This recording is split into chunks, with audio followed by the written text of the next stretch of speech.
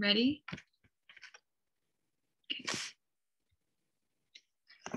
So, good evening, everyone, and my name is Hikari Miyabayashi, and today I'll be talking about the state of Chicago, the city of Chicago. The reason why I'll be talking about this place is because I used to live in Chicago for about 5.5 years when I was little. I hope you enjoy my presentation, and I hope that I can show you the places that I really like. So first, I'll be talking about where it locates. Chicago locates in the state of Illinois in the United States of America, and it is right next to Lake Michigan. And I used to live a little bit above Chicago, which is more of a suburb area. So it was a really nice place to live. And the place, this is my outline for today. And I'll be talking about 3 famous sites that I really recommend and 3 famous Chicago food that is very delicious and 3 interesting historical places that I thought would be fun to listen. So to start off, the first place that I'll be introducing is the Bean. The Bean was actually, the formal name of it is actually the Cloud Gate. And it was made in 2006 by Sir Anish Kapoor. It's a stainless steel sculpture and people take photos of them reflecting on it and post it on Instagram for likes. The second place is Lake Michigan. Lake Michigan is one of the 5 Great Lakes in North America and is second biggest by volume and third by surface area. I once drowned when I went there, so I really recommend you guys go when you can actually swim, but it's a really beautiful place. And the third place is the second to highest Willis Tower. It's not the second to highest anymore, but it's also called the Sears Tower. And it's about 442 meters and 110 stories high. So when you actually go there, I think it's really big and I really recommend it. I'll be talking about the food. And the first food is Chicago pizza. I think you've heard of it once, but it's really, really big. And one slice is kind of enough for one meal, even if you can eat a lot. And I really recommend the place called Luminati's. Next is Chicago hot dogs. Chicago hot dogs is, as you can see in this photo, there's a lot of ingredients on it, like tomatoes, pickles, onions, and mustard. You can add more ingredients of what you like, so you can enjoy a lot of flavors when you have that kind of feeling. The third dish is steak. Chicago is really famous for having a lot of delicious steak and thick steak. The place that I recommend the most is Texas de Brazil. The name is kind of Mexican, but the waitress comes on a stick with a lot of meat on it and they cut it in front of you. So it's really fun to be there. And I'll be talking about the interesting history at last. There's a lot of places that I've introduced was more of a amusement, entertaining places, but Chicago also has the deep sides of its history, and I really think it's really fun. And the first place is Six Flags Great America. Six Flags Great America, there's a lot of same amusement parks in America, but Chicago Six Flags was made in 1976, and it's about 304 acres, and a lot of roller coasters are there. And the second place is Route 66. Route 66 starts from Chicago all the way to Santa Monica, going through 6 states. And a lot of people take this sign since it's really famous for being from the history. And the third place is Chicago Theater.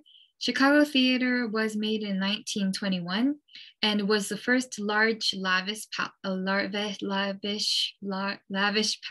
movie palace, and was a prototype for all the other movie theaters. This sign is about 6 stories high, so I think it's really big to see. And for summary, I talked about the Bean, and other famous sites that I recommend. And I talked about the food, starting off from Chicago pizza, and I talked about the historical sites, including Route 66. And to conclude my presentation, I would really I would really like to say that Chicago is really has deep sides and really fun sides. And I lived there for about 5.5 years, but I wasn't able to go to all the places that are famous. And I think that when you want to visit, 1 week wouldn't be enough. So to sum up and to express it in one word, I would say Chicago is full of history and also full of fun.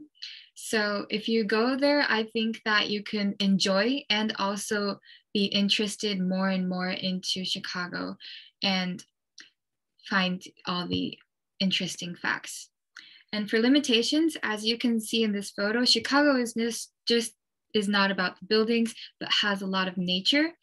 And so I would really recommend you guys go to some big parks and enjoy the nature in the big city area and relax your hearts. So for one last thing, I really recommend you go in the summer because in the winter, Chicago is just too cold. And as long as you're not used to the cold temperature, I think you're going to freeze and just stay at home or at your hotel.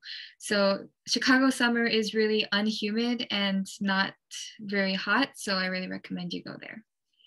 Some of the photos are from Flickr and the rest are from Pixabay under a public domain license. One photo is from Flickr but has no access for me to edit the link, so it's by just for Flickr.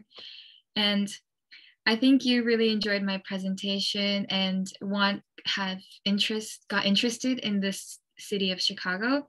So I really hope you go to Chicago once the corona ends and everything and when you get free. Thank you for listening.